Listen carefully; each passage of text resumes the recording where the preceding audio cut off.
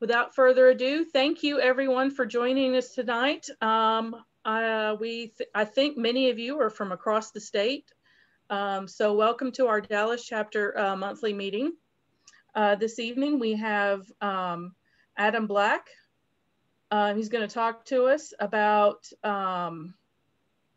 rare Blackland Prairie plants. He is a lifelong plant enthusiast with a passion for rare and unusual and esoteric plants. He's based in Navasota. He combines his experience in the fields of botany and horticulture by promoting diverse landscapes while also collaborating with various gardens and universities, collecting imperiled plant species for the purposes of research and ex-situ conservation. He is self-employed as a botanical horticultural consultant while also serving as program coordinator for the Smithsonian-led Global Genome Initiative for Gardens. He previously worked at several botanical gardens, most notably as director of the John Ferry Garden, formerly Peckerwood Garden in Hempstead, where he assisted with the transition of this internationally acclaimed private garden into a public garden.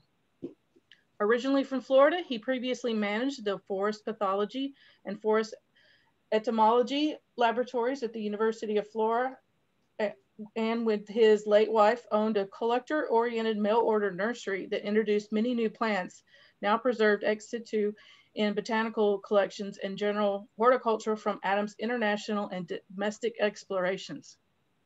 So everybody, help me welcome Adam Black. Yay! Well, thank you very much. Yeah, I'm actually surprised that have this many folks on such a unusual unusual day, I guess we can call it. And hopefully everybody is staying safe here. You having problems hearing me? Can y'all hear me? You're sounding yes, good. We can. Okay, good.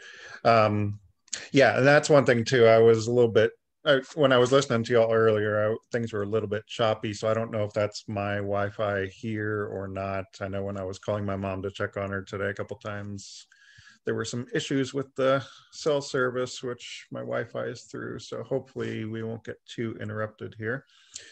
But yeah, I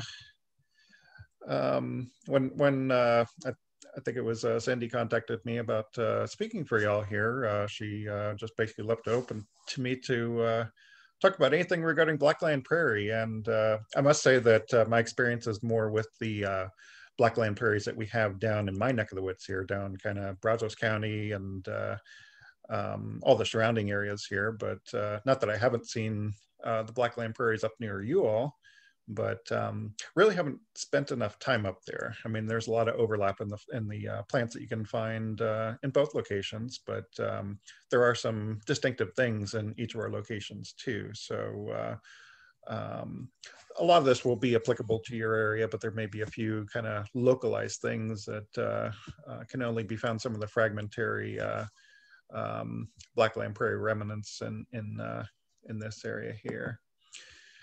But yeah, Cindy introduced me pretty thoroughly, but so I don't need to go through this very much here. But yeah, when I moved to Texas, one of the ecoregions I just really fell in love with was, well, I fell in love with all of them, but the Blackland Prairie was of particular interest to me. It's just, even in winter, just like this photo here, you just go out and you have all these just wonderful colors and textures, and then spring ensues and just all these things are coming out of the woodwork, flowering, and just full of diversity if we can really find a good, Hey, reasonably intact. Yes. Your screen, we only have you on video, no shared screen. Oh. So we're not seeing the lovely pictures you're describing. Oh, okay. Let me see what's going on here. Did it just disappear, or has it just not been up? Not been up. Oh. It was shared before, wasn't it? It was. I guess it, huh. Let me see here. Get back to.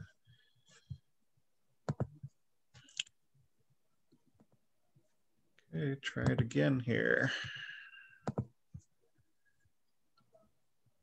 Perfect. You see it now? Okay. Well, good. Sorry about that.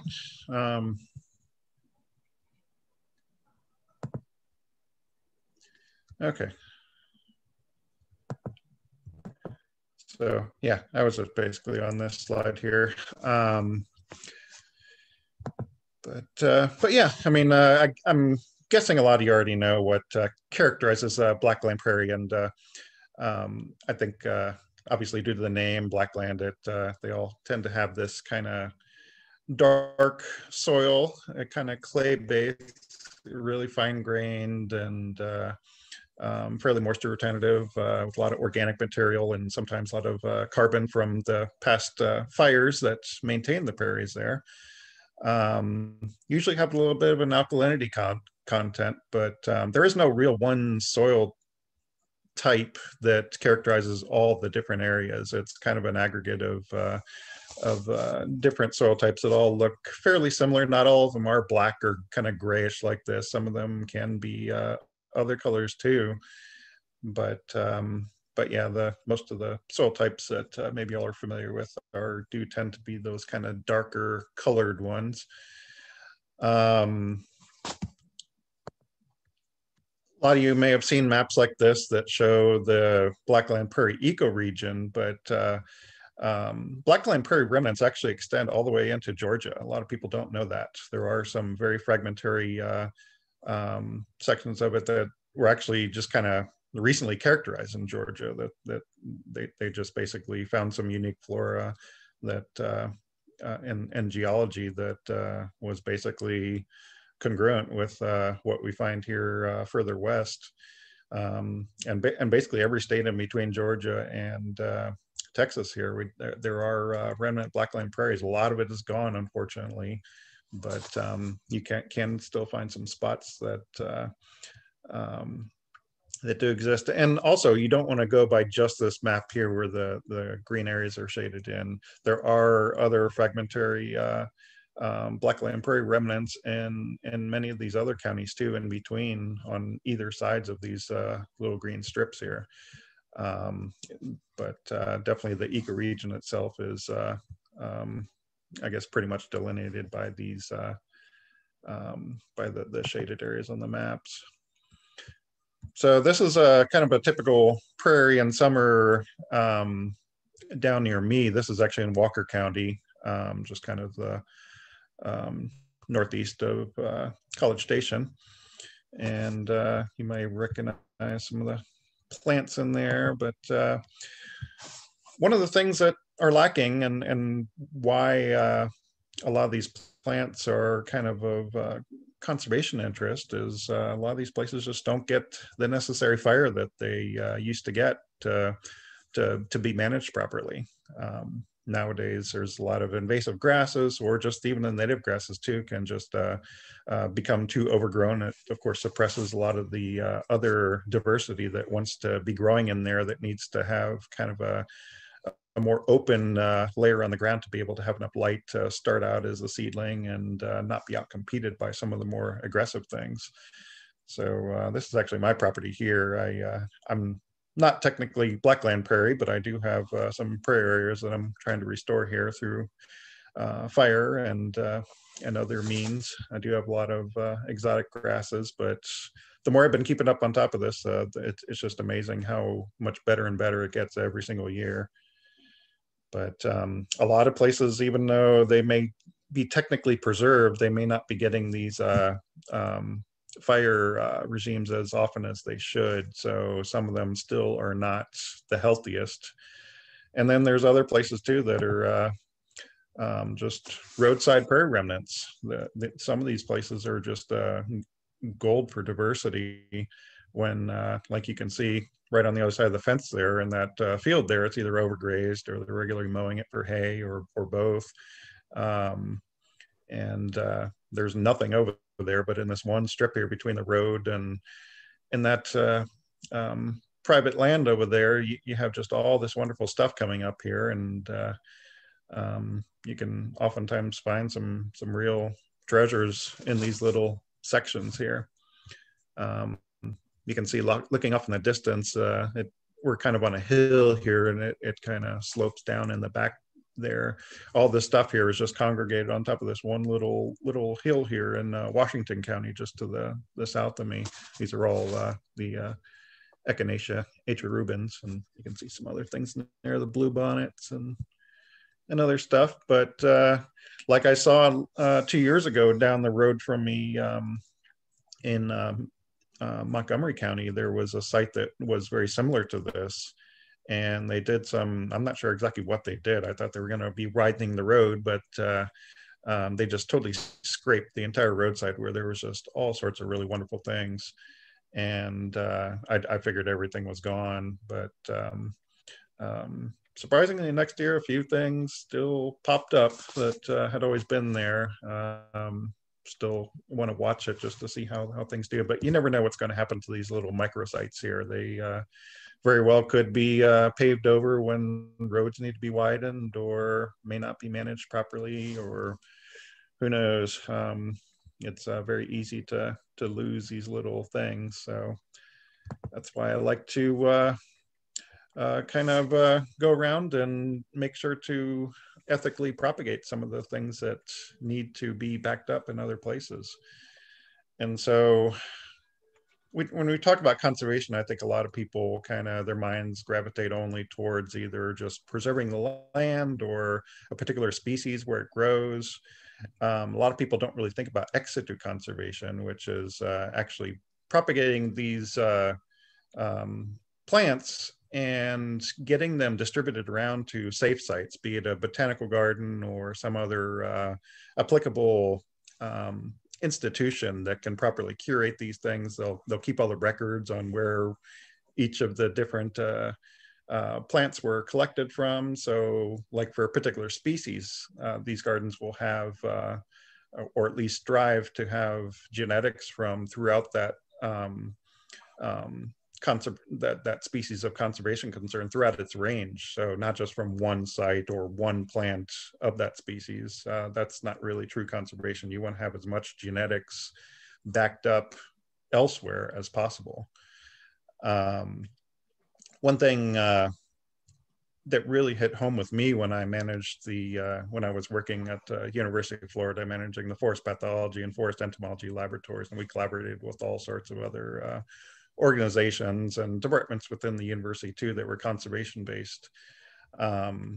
We were always, of course, working on the disease issues and the pest issues, but it was just shocking when I really entered that field to see how many new diseases, new insect vectors are coming into the country here on a very regular basis. And it's just basically a ticking time bomb that as far as when that next disease is going to come and basically really impact severely a particular species. A lot of these fungi that come from other countries and cause problems here, or insects that carry a particular disease, they're oftentimes very focused on one particular species or a particular plant family. So you never know when these things are just suddenly going to all of a sudden start disappearing. And it's a different situation, especially in these very fragile habitats like the Blackland Prairies, where we only really have fragments of what really once was. So I consider those just of great importance, even if they're not a endangered species. They still, if they're only found at a few sites, I feel that these need to be really backed up somewhere else just to preserve that material, not knowing the future of those places. And so, conservation can be other things too, like preservation of genetic material. It doesn't need to necessarily be living material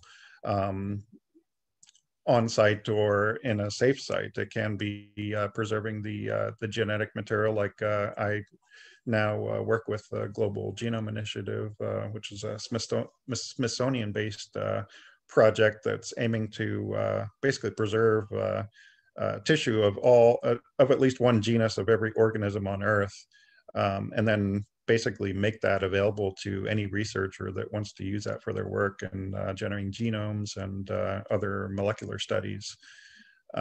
So oftentimes you get a lot of these weird little endemics that are only found in these remaining little microsites. And so those are very important too, to conserve that material as well before something happens and they're all gone. And seed banking too, that's another kind of extra set of extra insurance for basically preserving this material too, for things that have seeds that can be stored in those conditions. There are a number of plants too that have seeds that just really can't be dried out or just can't be preserved with any of the modern methods that we have of storage. So that's where the botanic gardens come in to basically preserve living collections of as much genetics as possible. And then of course you want to have like nurseries that are propagating things, preferably from local source, for restoration of some of these sites as some land gets bought up by maybe governmental institutions or other places that want to basically restore it to what it originally looked like. So someone needs to actually be doing that, and there are nurseries out there that do focus on that sort of thing, but you need to collect from the wild too to be able to have that material. So it's got to come from somewhere. And there is controversy over this, but I really think one of the best things that can be done for preservation of especially a lot of rare plant material is get it in the hands of private citizens. There are a lot of botanical gardens out there that just, for whatever reason, I don't know why, they think it's just totally wrong for some of these rare plants to not be in the hands of private citizens who are interested in them, want to learn from them, want to maybe restore their own property. There's just this whole keep rare plants rare type of philosophy that I do not understand, or people don't want these things entering the nursery trade and people profiting off of them. There's also a attitude that profiting off of natural resources is just evil in itself for some reason, when nurseries don't really make any money in the first place. So, but I know a lot of you, I mean, especially with the Native Plant Society chapter, do have plant sales and promote these things. So I know this isn't really directed at any of you all, but there is that attitude out there. And so just in the things I do, I do have to field these different ways of thinking here. So it is a challenge sometimes. And so, yeah, let's take our kind of coordinated conservation efforts, just things I've been doing lately involving specifically the Blackland Prairie plants. I do all sorts of things all over the state, especially a lot in West Texas with oaks for the Global Conservation Consortium for Oaks, and orchid work with Longwood Gardens. But we'll talk about some orchids a little bit later, because some of those are from the Blackland Prairie here. USDA, we've been working on, hopefully next year. Their COVID's kind of put a damper on it this past year here, but Monarda Lindheimer's bee balm does occur in Blackland Prairie areas, and is one of their targets for basically seed banking from as many populations as possible.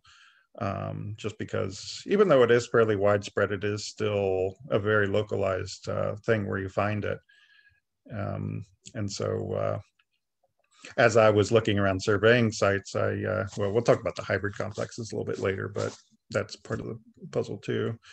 But yeah, we don't need to go through the whole list here. I want to get to some actual plants here, but did want to mention the uncoordinated conservation efforts, because even though a lot of the projects on the coordinated list are basically grant funded projects that I get involved with collaborators, I'm always just, again, I'm a nerd. I'm always out just kind of exploring in my free time too.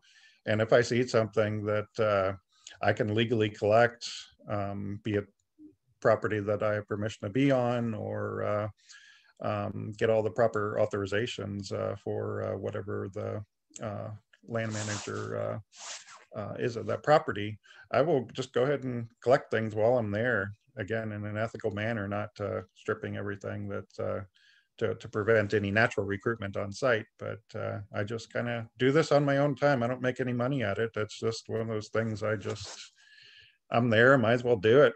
So,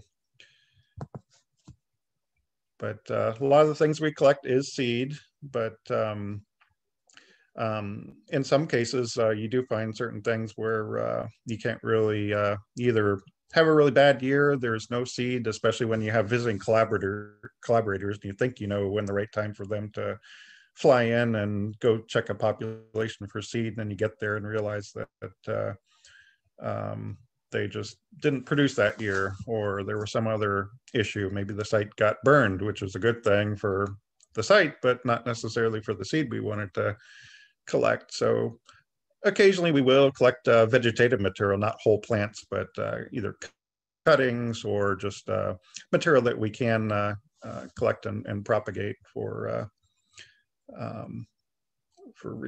purposes of reproducing them. And sometimes it's not very glamorous. Like this was a plant collections collaborative trip that was basically headed up by Chicago Botanic Garden, and we were traveling all around East Texas and Central Texas and collecting seeds, and we would spend the night in hotel rooms cleaning all the seed and counting it, and very tedious. Here we're doing, I think these were all Echinacea atrorubin seeds that we were cleaning on someone's hotel bed here. Actually, yeah, there was a test Caracea from Chanticleer on the right there, and that's Boyce Tankersley in the back there from Chicago Botanic. But yeah, it was a very informal process here. And we do collect herbarium specimens of everything that we do collect propagation material of, and we get those usually either the visiting collaborator who is working with this material will want some just to, of course, verify ID, get it either in their own herbaria or somewhere where they can have access to it for their work. And those of you who know that George Yatskovich at the University of Texas Herbarium, that's him in the back left there in the blue. He joined us on this one trip here. So we often involve local collaborators too. And anybody that presses herbarium specimens knows you need a heat source to kind of dry them quickly. So that's my primitive method there. But let's get to some plants here. This is one of the Blackland Prairies near me with some of the Laetris aspera going at it, and a lot of really cool stuff here. But this is probably something common to a lot of y'all. One of the mountain mints, Pycnanthemum tenuifolium. This is very widespread throughout much of the prairies, not just the Blackland Prairies, but many areas throughout kind of the eastern half of the U.S., all over the place. But Aaron Floden up at Missouri Botanic Garden, he was mentioning to me about how he really thinks that everything gets lumped into this name is actually a species complex, and had noticed some differences with some of the ones he had just briefly seen in Texas. And so he was very interested in getting some material for a molecular study, because he's been doing a lot of work in this regard with other plant genera, and has actually been finding a lot of cryptic species within these groups here that genetically, when you look at the DNA, they are very different, even though they may look close enough or very similar to what the species may look like elsewhere in its range. So you never know really what you have in front of you. You can't always just go by all these superficial appearances. It is widely noted, especially with wide-ranging species, there are variations, and the more modern methods that are applied to really diving into this, you start realizing that there may be these new species that have been under our noses all this time that are different from the other ones, and in many cases that may make them of conservation concern, just because suddenly they're what was a very wide-ranging species is now broken up, and you have this one thing that's only found in one little area. So basically, if this proves to be something new, this may be something we need to look at in a different light and be valuing it a little bit more. So it'll be interesting to see what comes out of this. I already did distribute some material of this to gardens, just because it is a popular landscape plant anyway. So they do like having documented material as opposed to something you can get in the nursery trade with no known source. So So yeah, we'll see what happens. Had another researcher want this. This is another thing that's interesting, but it's fairly widespread. It's it's in the evening primrose family, but kind of a neat plant. It gets up near you all in the Dallas area there, and it's in the hill country. And we have this one little population that's very disjunct from most of the other ones there in Walker and Grimes County. And so, and that's mainly due to just a little island of suitable habitat, which are some Blackland Prairie remnants within those shaded counties that that arrow is pointing to. And so sometimes when you have these little isolated populations that are disjunct from where the main ones were, oftentimes those are of importance too, just for those unique genetics. They may have been isolated there for a very long time. This isn't something that just got broken up because of human progress, basically destroying the land.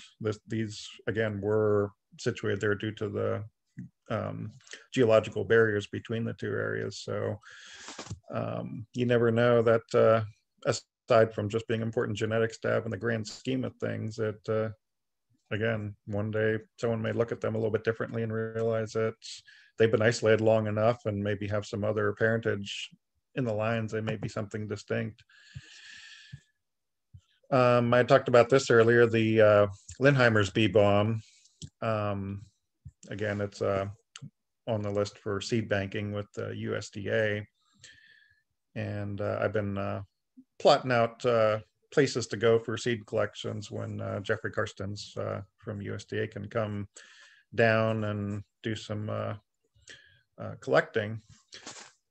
But in the process, I started noticing some populations that had some pink ones mixed in. Normally they're white like the ones on the left here. And just kind of assume these must be hybrids with the other bee balm that we have here and kind of scattered throughout much of the eastern part of the state here. Oh my God, I'm drawing a blank. I do this sometimes, I'm getting old. Basically the other purple bee balm will come to me in a second, but I just, being that they are in the kind of general area, I've never seen them growing specifically with the Monarda Linheimeri, but I just assume that there must be some influence, hybrid influence here with these really light pink ones here. But they were still kind of maintaining the growth habit of the Monarda Linheimeri, which tends to run around quite a bit. It's more rhizomaceous. It forms large patches in these prairie settings here. And so I found three populations, three little subpopulations that all had these kind of mixed light pink ones in there. And it just coincidentally, a researcher up at Columbia University was interested in hybrid complexes. And so I mentioned these to him, and he's working now on these. He's looking at the morphology on these. These are basically identical to the Linheimer's bee balm, and not, I was hoping the name would pop into my mind right now. Fistulosa. That's it, yes. They don't, other than the color here, they don't really have any of the morphological features of Monarda fistulosa. So whether or not this is just, that's not to say there aren't still some ancestral genetics in there where the color is still expressed, but the other morphological features aren't. We really don't know, but he's going to include this in his report.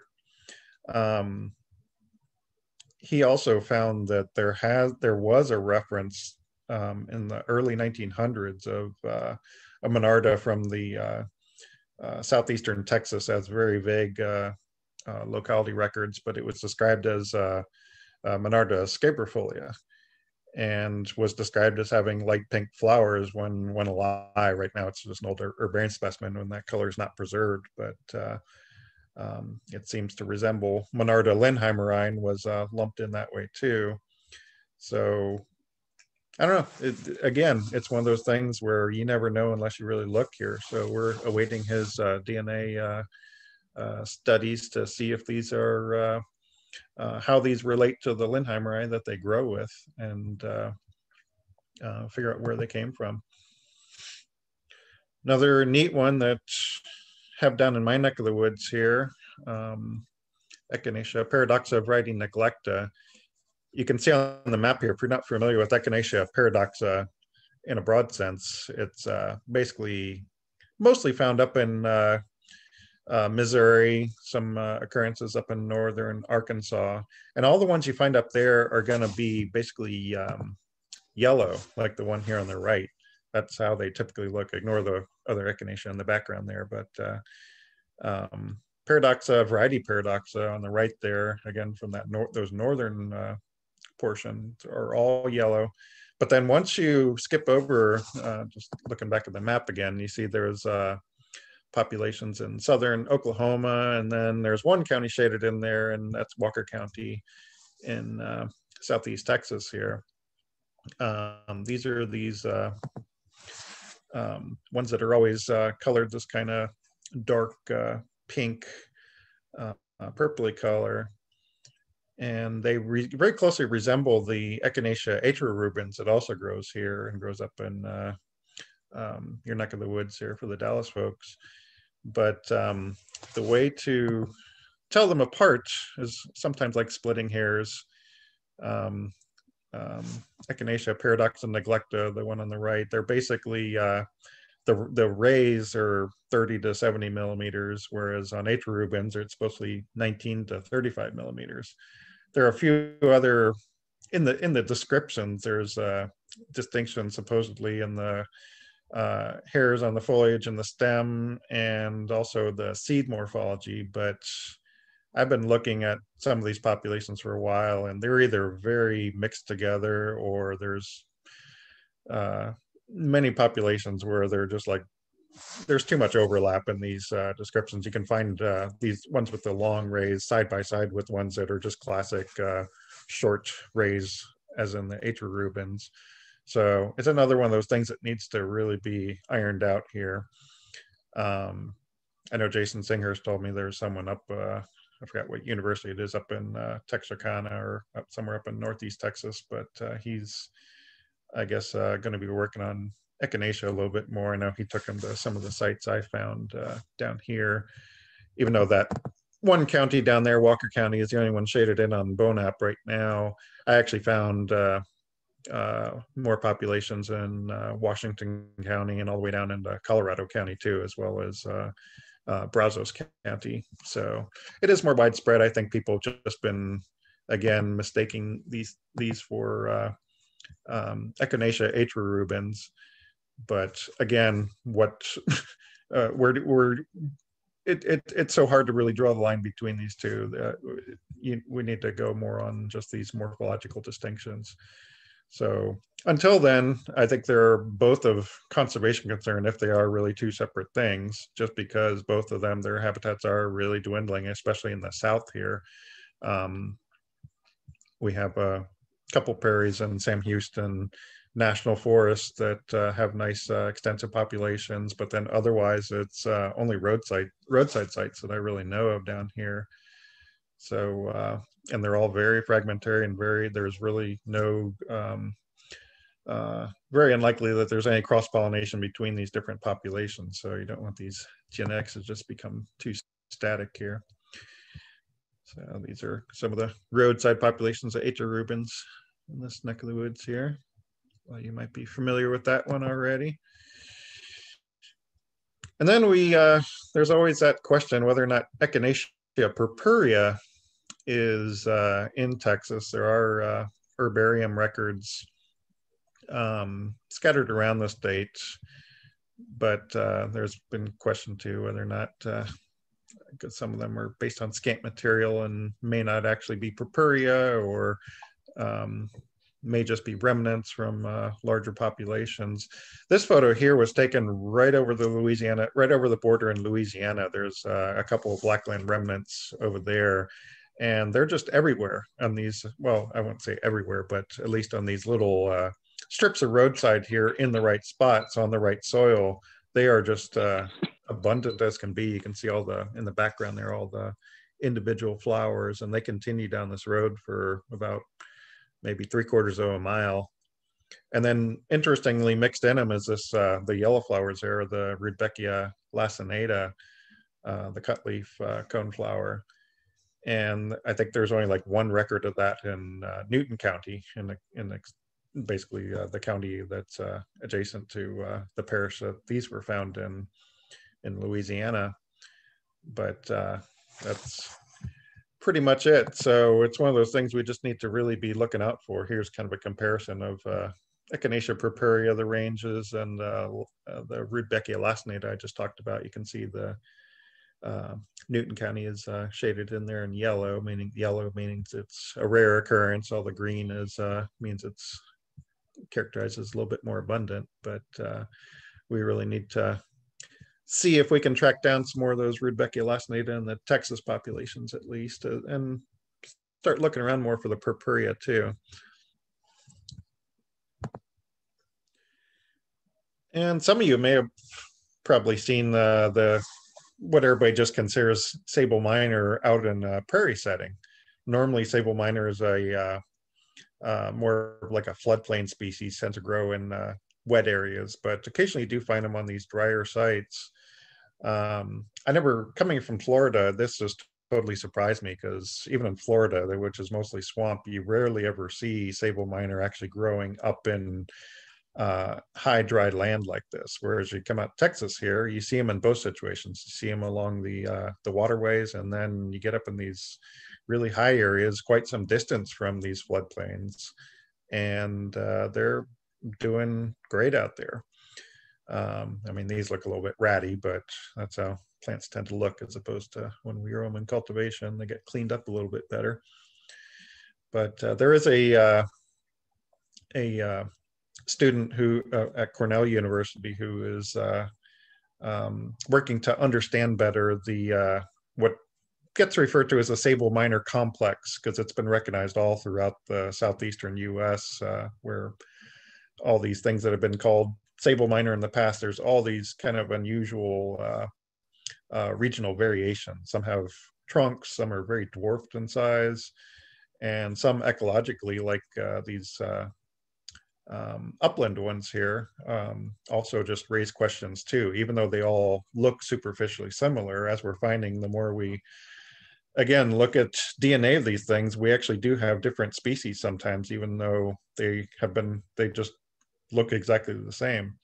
So she is very interested in looking at these kind of upland forms here, just to see if there's anything that distinguishes them from the ones that you can find in the wetter areas.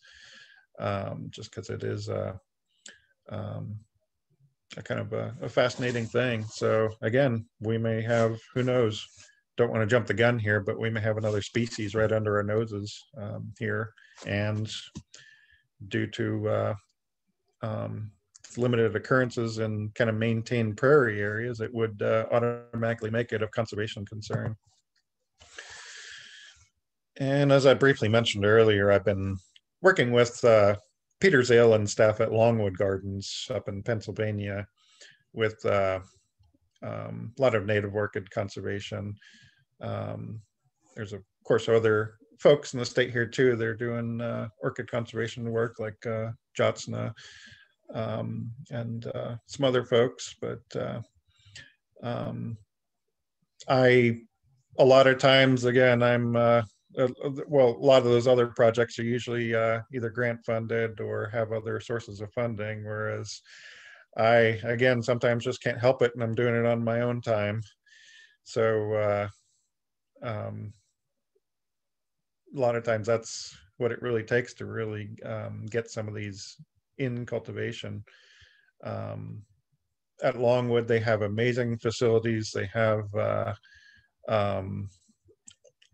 lots of funding to basically get all the propagation work done. They have great staff. They have lots of space to be growing these things out, and they're interested in sharing back with Texas anything that they propagate that's of interest for restoration. So I really like working with them. They have been very generous, and they're also interested in getting some of these things in cultivation too. Some of these things, even though you don't want to transplant these from the wild and they may not establish in your gardens, even if you do try, those that are propagated in cultivation actually do surprisingly well in once they're already kind of inoculated with their beneficial mycorrhizae. And so some of these could be garden plants. It's just someone needs to go through all the trial and error of propagating them in a laboratory setting, which is not anything very easy for most people. But he produces these things by the thousands, and even if they're not something rare and unusual, I mean, he's interested in still doing local forms of things.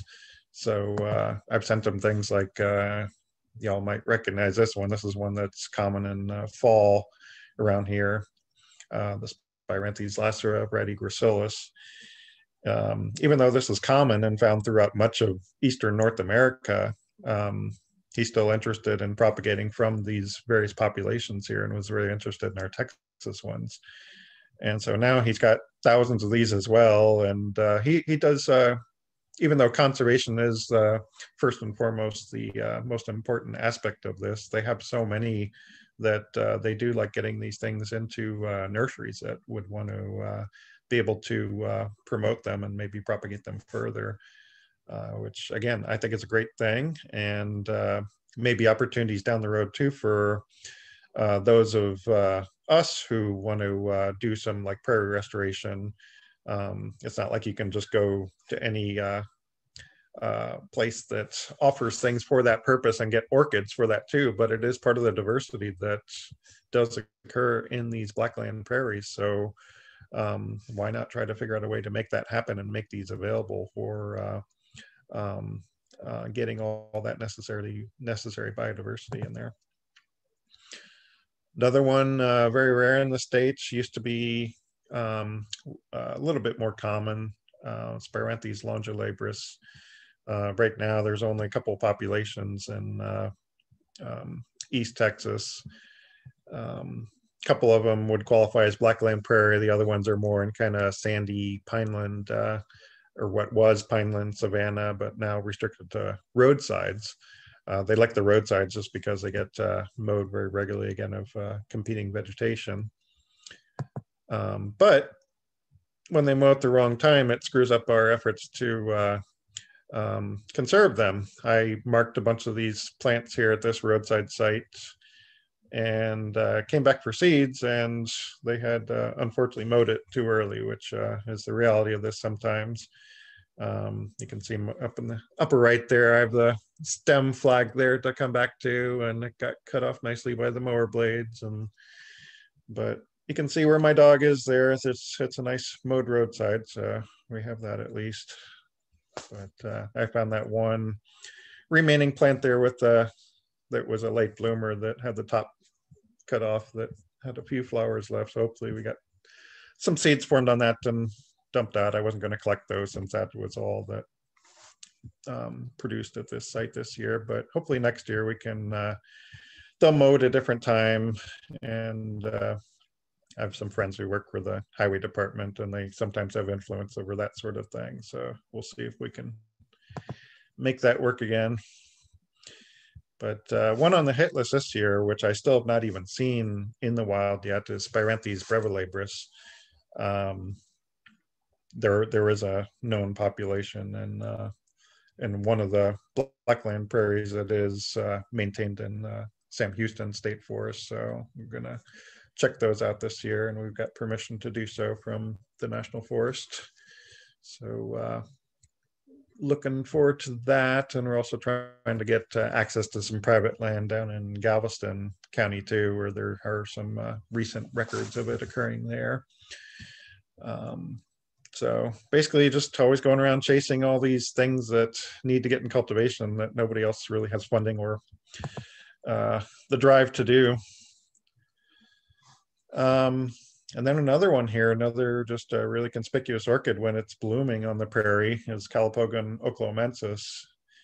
You might be familiar with our other native Calopogon that is found in bogs, Calopogon tuberosus, but oklahomensis is different because it's found on much drier sites. Oftentimes where there is a little bit of seepage underground, but not necessarily, it's not going to necessarily look like a wet site on the surface here. It is it has become very rare in Texas. It's only found at I think about 3 or 4 sites, or have really only been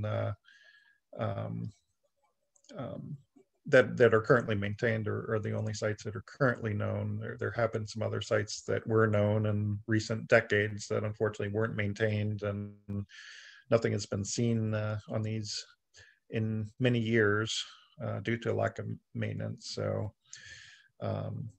definitely of high conservation value here. And we did collect from 2 sites this year. They're up at Longwood, and they've got, again, thousands of seedlings now. So we are going to be eventually considering where we can maybe replant these. We want to keep them for now kind of near where the populations that were that they were collected from, but those populations are not really safe sites long term as it is. So we don't want to, again, repopulate those particular sites knowing that they may not be there in another 20, 30, 50 years.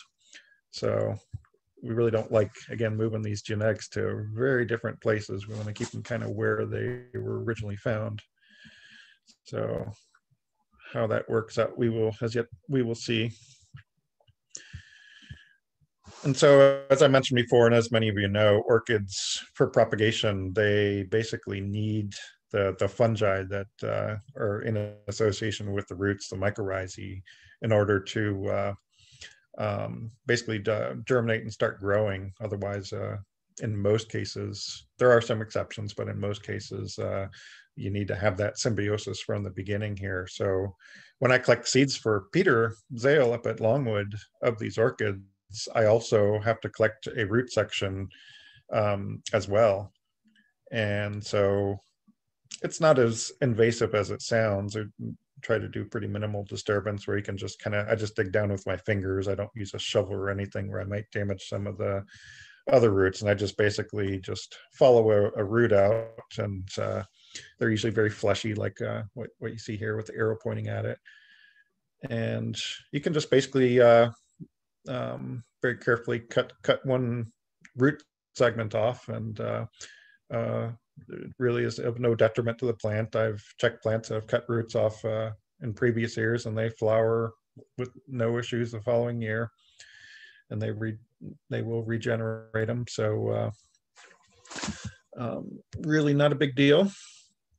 Sometimes when I bring this up to like when I brought this up to Big Bend National Park, when I was getting my permit for collecting orchids out there, they just totally freaked out about digging and cutting a root. So I have to really explain to people sometimes that it's not as invasive as it sounds. But basically, I'll send that root to Peter, and they will, in the lab, they will isolate the pelotons, which is basically little bundles of the mycorrhizal mycelium that basically enter these cells, and they basically will isolate those pelotons and then basically put them on a petri dish with the orchid seeds, kind of like what you see here on the left here. Those are orchid seeds that are actually starting to germinate. These are all photos that Peter had sent me of the process. And then eventually in these petri dishes here, you'll that are on this kind of nutrient media here with the mycorrhizae, you'll eventually get these things that just look like noodles, but those are actually the little embryonic stages with the roots and everything of these orchids here. And then they're separated out into test tubes, and you can see on the right there, they've already got true leaves that are photosynthesizing, and eventually once they get to a certain size, they'll be removed from the test tubes and basically hardened off to being out in the open environment. And none of these spiranthes he sent me fresh out of the tubes here, and I just was really worried about them, but he was telling me they're just really easy. Just pot them up and just treat them like you would a recently transplanted plant, and they take off. And sure enough, they did. I had no loss in the hundreds that he sent me, and they're just growing in regular potting soil. And a few of them were, I have Spiranthes parksii on my property here, one of the rare orchids, Spiranthes orchids. And I wanted to bulk up my population here from the plants that I have here. So I put some in pots, and some of them I just stuck in the ground and hope for the best. And I was just totally amazed how well they did. So again, a lot of people think these orchids are really delicate, and they are if you do try to transplant them from the wild. So definitely do not do that. But maybe down the road here, as these laboratory methods become more efficient, we'll be able to grow them in our gardens as well as have a reliable source for restoration. And then this was kind of a cool thing that this is mostly a South Texas species. It's in the Rubiaceae family, which includes like gardenias and coffee and other things. But it's a tiny little plant here that most people would overlook it unless it's flowering. Really beautiful, but you can see with my fingers up there how tiny it really is. I've seen it in South Texas. It also grows in Florida, where I'm from, and I was familiar with it there. But I was looking at herbarium records of it one time and saw that Jason Singhurst and a collaborator had collected it in Wharton County, little ways kind of southwest of Houston. And it was kind of a very northerly record from its main stronghold down in South Texas. And so I went down there, and when I was driving by once, and found them, and they were just in a little tiny prairie remnant. It was just a little strip of land between a road and a hayfield where they herbicide around the edges there. And these were growing like right in that area where they herbicide. So they must get knocked back a little bit sometimes. But they weren't in the more densely vegetated strip, because they would just get out competed. So they actually benefit from the periodic herbiciding there. But then just by sheer coincidence, I stopped at a roadside little Blackland Prairie remnant in Washington County, Texas, and sure enough, I found them there too. So that's even more northerly record for them, and makes it a Blackland Prairie plant, which makes it applicable to this talk today. So again, you never know unless you really get out there and start looking, and especially in these little isolated segments here. So this is one I want to propagate this year, again, in one of those little roadside places. Who knows when they're going to widen the road and this little population will be gone. But I really want to keep my eyes out for more now that this has significantly expanded their range to include a good portion of the state. And another one of those things right under our noses, and often occurs in higher quality Blackland Prairie areas, is a yucca that it originally was named a long time ago Yucca freemanii, but then someone decided that it was just no different than our common East Texas Yucca louisianensis. And so basically that freemanii name went away, and there's been a few old plantsmen that still recognize them as freemanii here. I never knew that when I moved out here, and I started seeing these yuccas that were totally different to me, at least, from the regular Yucca louisianensis. And sometimes they'd be grown side by side like they are here.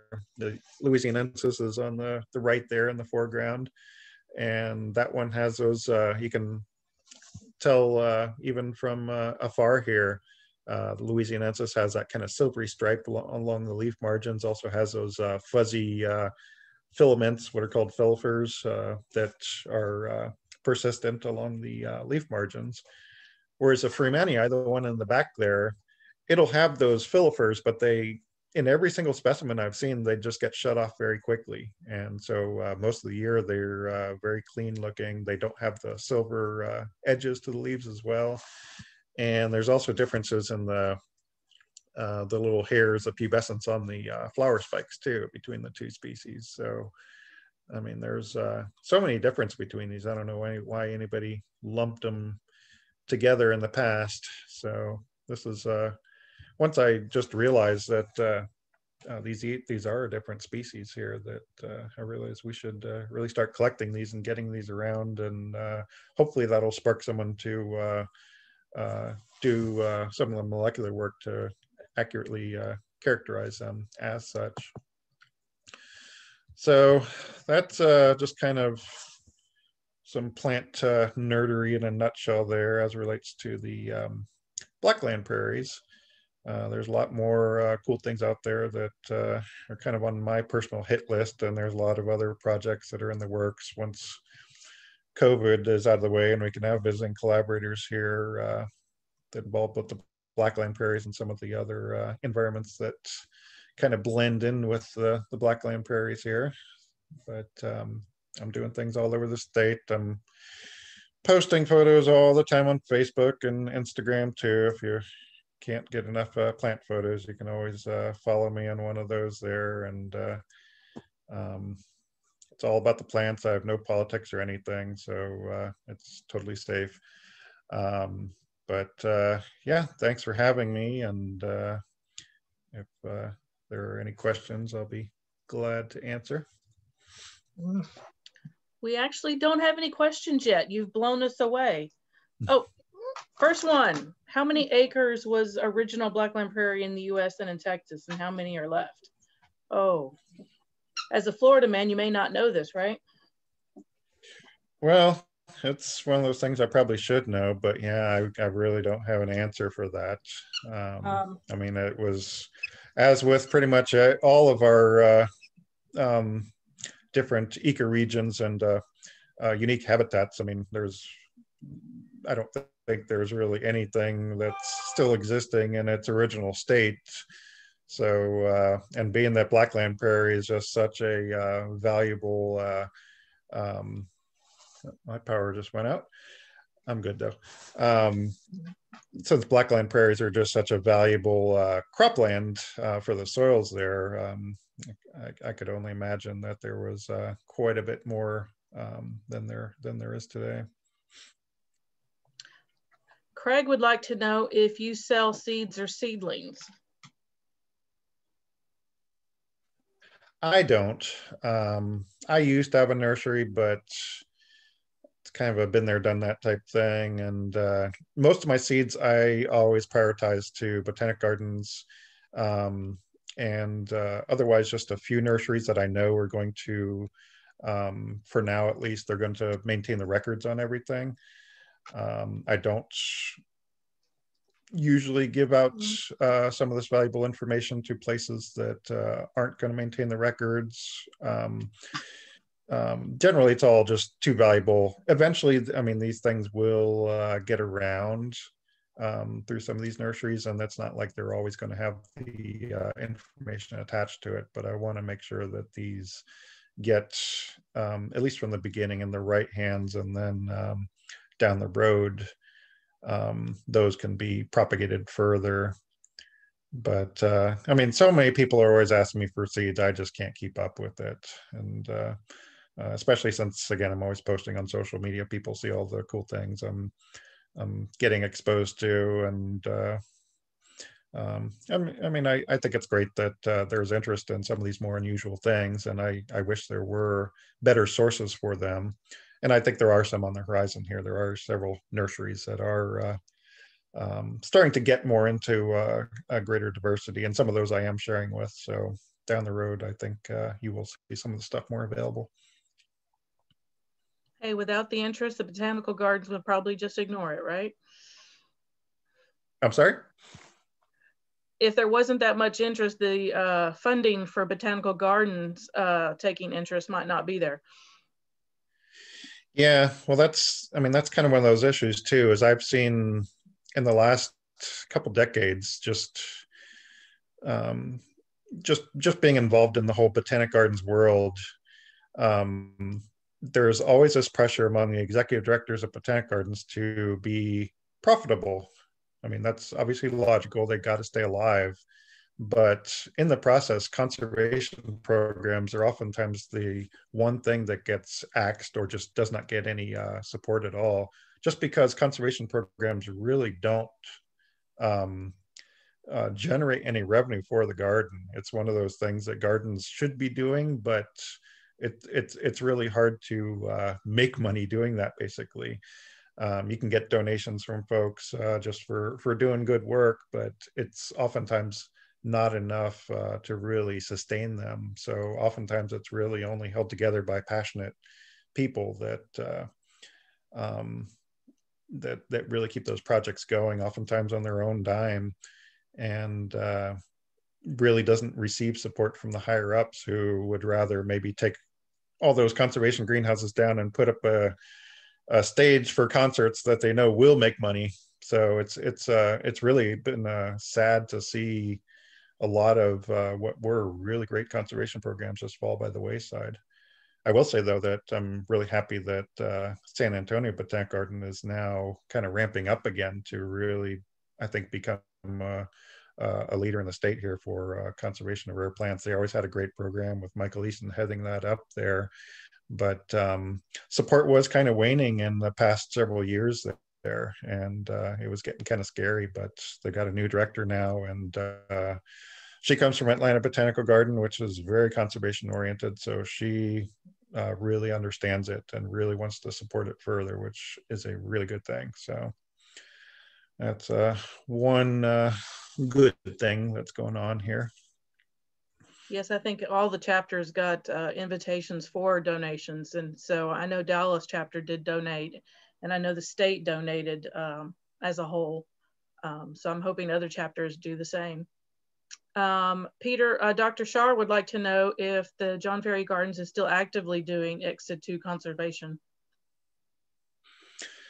Not right now. They're I'm still involved with them, and I still try to just on my own time. I make sure that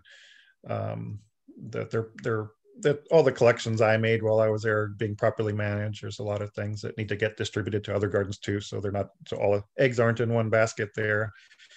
But yeah, ever since the founder died, it's just been there's just been a lot of transition the gardens has been going through, and since I left as well. So hopefully things will be able to get back on track, but also, again, they're going to need support too. They're a nonprofit. They rely on donations, especially COVID now has really hit things pretty badly in terms of nonprofits in general. So right now, just trying to make sure the staff has a paycheck at the end of the week is their primary concern, but they will be hiring a horticulture director when conditions allow, and hopefully can be back doing all the great work that has come out of that garden in the near future here.